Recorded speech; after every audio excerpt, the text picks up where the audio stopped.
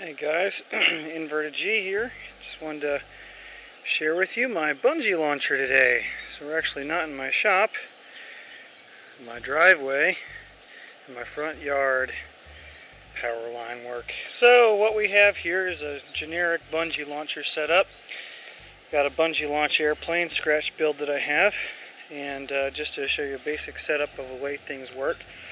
So the rails right here are made out of just generic 1-inch or 3/4 inch PVC pipe.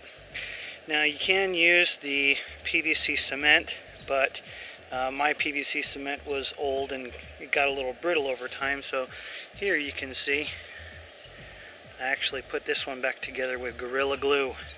Gorilla Glue will work just fine. Just make sure you sand the surfaces before. But you want to make sure that the top of your rails are so perfectly smooth. So what I've done here is I actually took a miter saw. I went ahead and glued here and took a miter saw to cut off this end. The reason you want that is if you have this lip that's right here, as the plane comes up, it's going to hit that edge and it's going to mar up your plane or possibly make you crash. It's just that bump. You want it perfectly smooth coming all the way across as you launch. So what I actually have on my setup is a T at the bottom. And the reason I have the T is because if I have a different size plane, I can move it that way, or I can make it more narrow, whichever way I need. But for the most part, you know, when you launch, it doesn't have to be too terribly sturdy. So on the front end, this is just a piece of scrap lumber that I actually found in the parking lot of a Home Depot, and just got some like conduit holders that'll hold the 3/4 inch pipe, and drilled a hole in each end for a nail to fit in, and that's what holds down so that it doesn't launch away. Okay, so that's the front end. Now moving on back, what I've actually done here is there's a pin. Again, you can get this at the Home Depot, and it's got multiple holes in it. There's a better shot of it. Okay, and so I just put that up through the bottom, and there's a board on the bottom side that's screwed in to hold it in place so it doesn't fall down. So what this is my safety and my release mechanism. So the way that it works is you have your loop of string, and then you put your safety in. Okay? So then you're going to actually pull on your bungee, and there'll be tension on this, and then this loop will actually go to the tow hook on your airplane. Okay? So then once you're ready to go, once your bungee has tension on it, you'll actually release your safety cotter pin, and it'll remain that way until you come down here and you've got both hands on the transmitter and you just step on the board. So showing from the side, you can see I've got a regular old hinge, just a plain old hinge, and that's all it is. It's that simple. Now, it is a little bit awkward getting it to and from the field, but all of this breaks down pretty flat, and it's pretty easy to transport. So again, on the back end, I have my nails as well, my adjustable rails, and I've got a pretty long lead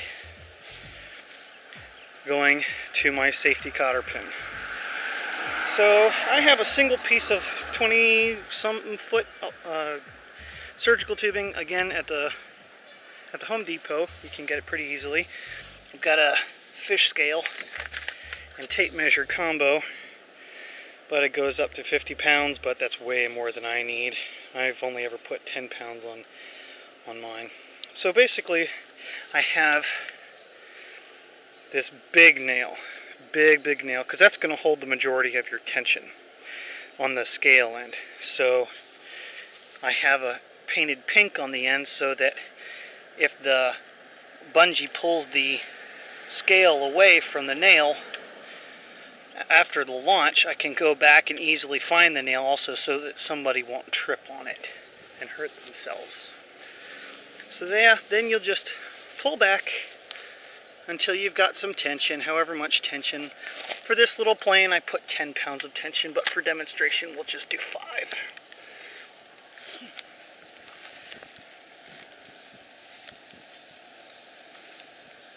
Alright, so there you have, it's that easy, okay? And that little bit of tension isn't going to be too terribly dangerous. And then put our airplane on the stand, on the launch rail. Look at my garden real quick while I get the tow line on.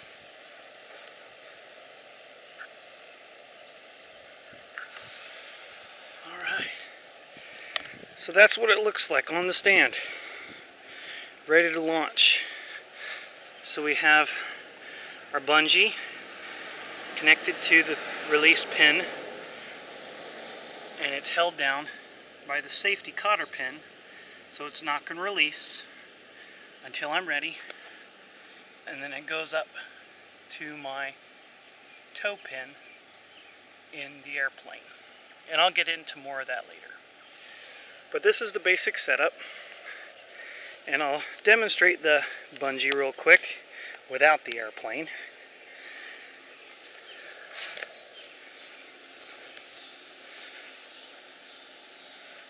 Alright, so here we are.